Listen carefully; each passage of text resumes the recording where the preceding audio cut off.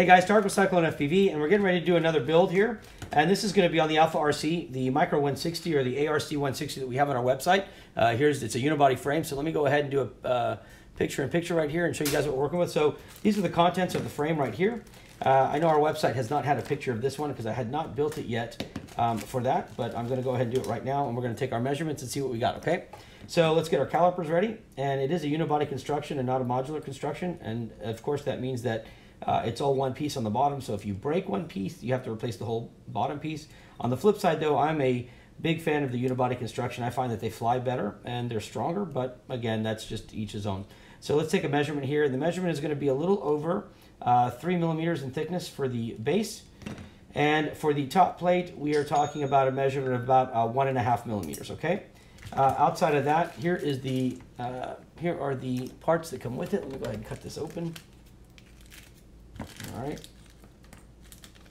let me show you what we're going to be dealing with here, and we'll go ahead and settle this aside. Okay, so first thing is we've got our standoffs, we've got our camera mounts, we've got our pad for our LiPo, and we've got some screws, right? So let's go ahead and open the screws up. We'll put those over here on this side. All right, so there's that. Let's see what we're working with. Okay, so based on this, we know the frame is going to sit like this right here.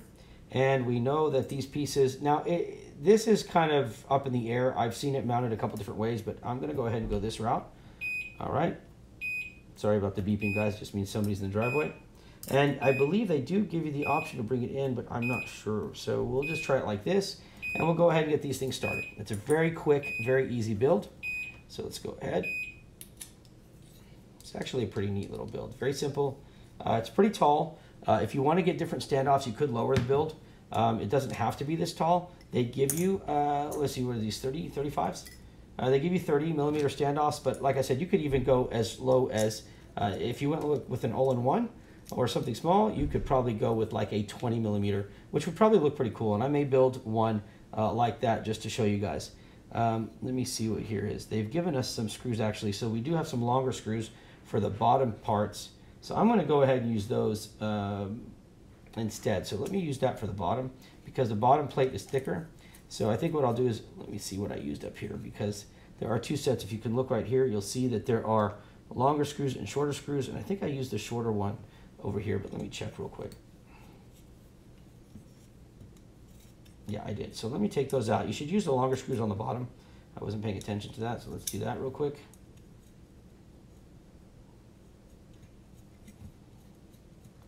All right.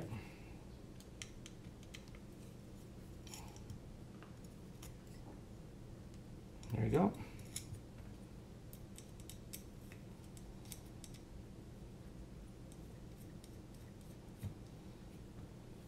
And we got one more in the back. Okay.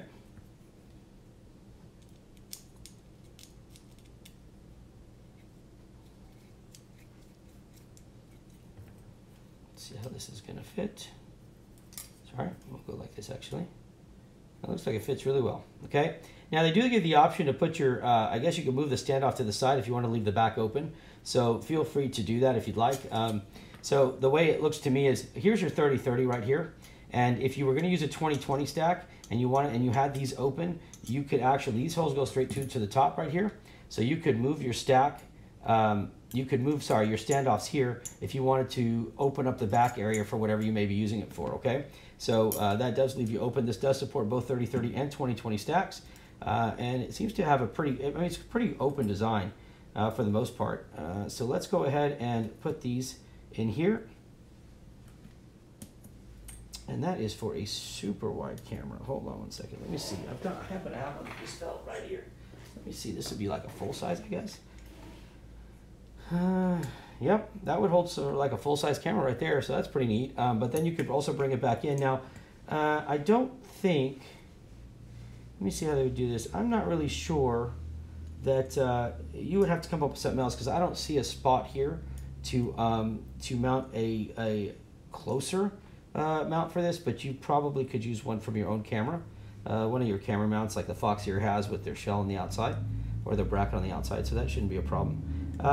Okay, so the only thing now is I'm not able to get this to go in here properly, at least let me work on this a little bit. It does seem like it's a real tight fit. So just be careful when you do this, because sometimes the carbon fiber on these smaller cuts, you can tell that they are, I think it's called diffraction. I can't remember the term, but it's basically when we're cutting with carbon fiber on a small bit, right? And you're cutting, and your bit is supposed to be going straight down, but because it's thin, it flexes, and so the cut actually looks straight, but as it gets into the layers, it's angled, right? So sometimes it doesn't give you the straightest cut and allow for the parts to go through. So let me just see here if there's. It does seem to be a little difficult to get this part in, and I want to be careful not to splinter this out. So please, by all means, just take your time and be careful with it. Sometimes these companies that make these small cuts, it does get a little difficult here. So once you get that in there, just kind of wiggle it a little bit. Usually on the bottom pieces, it goes in much easier because it's a thicker piece of carbon fiber, and so it cuts slower, and smaller pieces can be a little bit tricky. So let me see if I can get this in. And then what I'll usually do is, if I can get it to just kind of hold, I don't necessarily like having to do this, and I'll be very honest with you, it bothers me. I like the frame, but the company, I think, needs to spend a little more time on their cut. But then again, what I would do normally is, okay, once I've got it in there and I can tell, I'm going to go ahead and just screw this down now and try to hold it in place, and hopefully see that pressure from screwing it down push that carbon fiber through. All right, so there's one. Let's do the next one here, and you can see where it's kind of up there a little bit, so you just want to be careful. And then it will wiggle itself through after a little bit of wear and tear. All right, so don't worry about it, but don't force it too hard with your finger, because you can splinter that carbon fiber, and you don't want. I still have a piece in here from, I don't know, from like maybe a month ago. I just haven't gotten around to taking it out yet. And then what I'll usually do, and it is disappointing when I see something like this happen. But again, you know, these are fairly inexpensive frames, so you know, sometimes that whole making it somewhat affordable. I don't know where my. Oh, you know what? Give me 1 second. I'm gonna grab this real quick.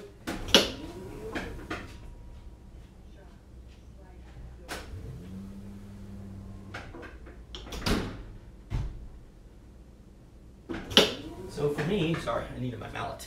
I was using it to put some gates up this weekend. So for me, what I'll usually do is, if I see it, I'll turn it on the side that's fine, and I'll just kind of lightly tap it in there. And then at that point, I can see that I've got my stuff. It's gone in all the way. Everything's fine. There's no splintering. It's usually on the manufacturer. They need to pay more attention to this, and AlfaRC is no exception to this rule. But again, they make their frames affordable, and part of it is when you get to these real small cuts. I'm gonna clean my table off here. When you get to these real small cuts and inserts, sometimes the companies just, they make it so precise with the cut and forget that their carbon fiber has a 5% most likely range of error, right? Because you layer carbon fiber, real thin sheets, right? And then it comes together, and you have your resin and everything, and then it's sealed, vacuum sealed, right? And then it's cured. And so if your layers are off just a little bit, I mean, we're talking about 1/10 of a millimeter, then you have this range of fault tolerance. Okay, so as an example, let me give you an example here, just to kind of make sense of this. So if I zero out my calipers, sorry, I turned them off by accident. If I zero them out right here, right, and I measure this. Now my calipers are pretty accurate. These Mitutoyo calipers are some of the best ones. I love them. So I've got, mine are reading 1.42 millimeters right here, okay? My guess is that this is supposed to be a 1.5 millimeter piece, but because of the area of the range there of the layers, you're gonna flex a little bit. So here you're gonna have exactly 3 millimeters. So this one's done very well. And then on the camera piece, if this did not come from the same part, now I can't see, I won't be able to get in there, I guess. Shoot.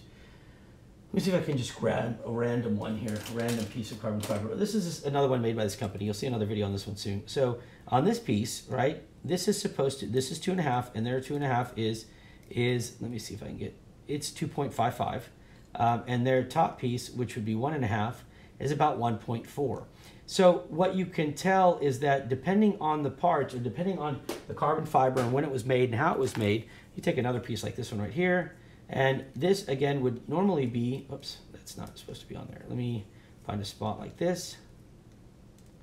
Okay, so this is a very good cut at 1.5, it should be, and you can tell that it's going to, I mean, I could squeeze it hard, but I'm going to be comfortable saying it's very close to 1.5.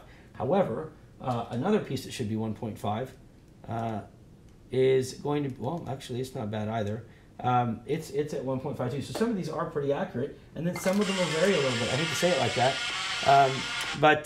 Okay, anyway, so that's it. So what you see is when you have little things like that, it's usually because the carbon fiber here is a little thicker than they intended, and because of that, it's going to have a hard time fitting. So just take your mallet or something and do not hit to try to push it in. Turn it upside down and hit the solid piece and try to make that push it down. That usually will work. But there is your AlfaRC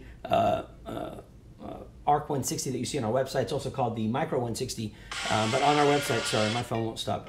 You'll see it as the Arc160, okay? And also, I'll put some pictures now of this on our website. That's pretty much it. Oh, I need to give you the weight on it. Hold on a second. Let me put the weight on here. See where we're at. Oh, and I didn't put this either. So let me put this on real quick.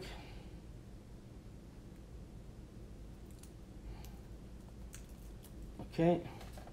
And let's lay this one. It's going to go right on the bottom. Sorry, I meant to do that already, and I didn't. So that's my fault. It's going to go right here, just like that. Okay, and that's going to be your pad for your battery.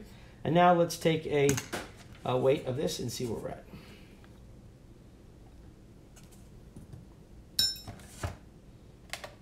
Let's make sure that it's calibrated. So that's a 20 gram. Good. This is a, holy cow, can I read this? I guess we'll guess it in a second. Maybe a 5 gram? Yep, 5 gram. There it is. Okay, there's that. And then, there we go. So our weight of our frame is about 48 grams, okay? All right, guys. Oh, you guys can't see that. Gosh darn it. Sorry. I apologize. Here, let me do this again.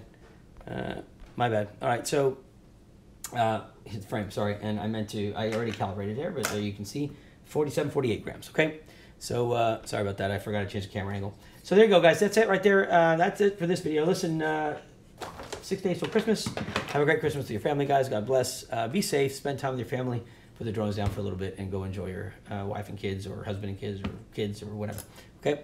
Other than that, guys, make sure to hit me up at Tarek at Cyclone FPV if you have any questions.